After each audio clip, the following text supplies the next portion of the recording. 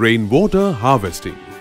Rainwater, along with bird droppings, leaves, etc., enters in filters, rises up leaving behind impurities. Filtered pure rainwater then flows through outlet on top to underground tank, borewell, percolation well or dug well. First flush. First flush or removal of impurities is done simply by opening flush valve. Periodic cleaning. If the filter is clogged, water will flow from hole on top of filter element. Remove filter element and wash it under a tap by gently tapping it. Once the filter element is clean, place it back.